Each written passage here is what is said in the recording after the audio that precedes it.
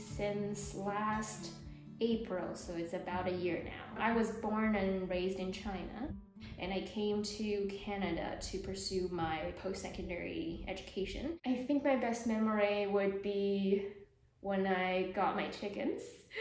Yeah, so I've always wanted to live on a large piece of land, have like a semi-self-sustainable lifestyle.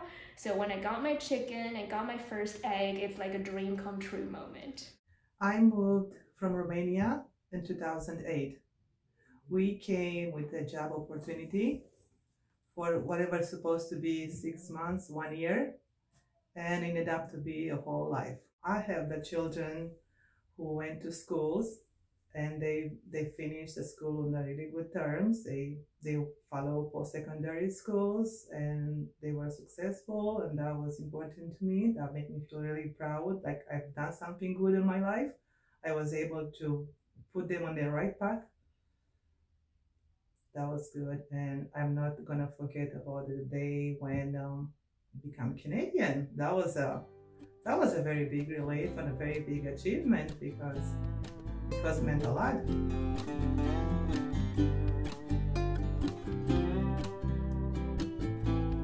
I'm born and raised in New Brunswick.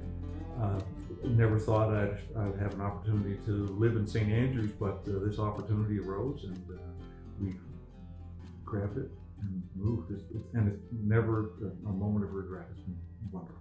We've purchased an historic home here in Charlotte County, and we're looking at fixing it up. And that'd probably be the most memorable moment of sort of then knowing we've got our roots set, and at this point we're planning on being here forever.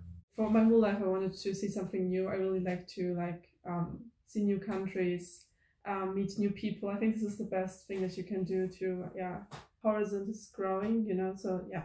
And so I wanted to make an exchange here with a good friend from school. And so I have different moments, but we were like in her car. We had like rock music on, and we were like both singing as loud as we can. It was pretty cool. Yeah, I hope nobody heard us, but I've met a lot of people along the way, but the caliber of people that we met here were different. They're a little more open. Their hearts were there on their sleeves, and you knew what you were getting when you talked to these people. For example, before we found this property, or before we got the property, we were down around Blacks Harbor, in that area, and we met this man who was working on his lobster traps.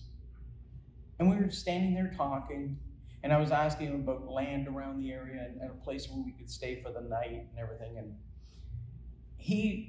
what struck me the most was there were these mosquitoes all over the place around him and me, and he was batting them away from me as opposed to himself. And I go, wow, I've never had that. Most people take care of themselves as opposed to taking care of somebody else.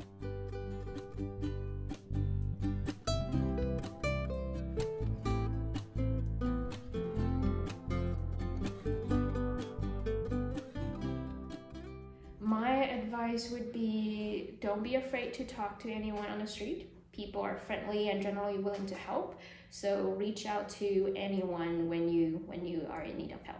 People who come on St. George should expect to see lots of smiley faces. That's a common.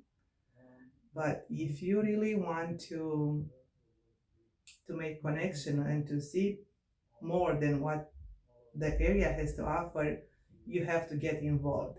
Nothing will happen. You are not going to learn anything. You are not going to meet people. You are not going to see things happening around you if you're staying at home.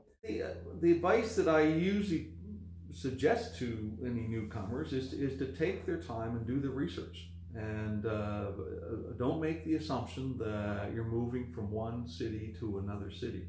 I also suggest to them in doing their research is to understand that you may not have the nightlife you're used to, or you might not have a lot of the fast food places that you might be used to.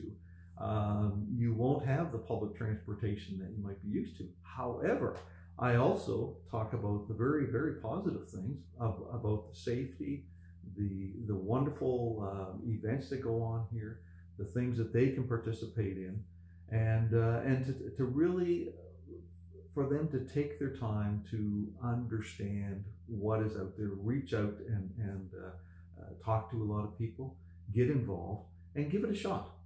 And you know, a lot of times we have a lot of people that want to stay in this community.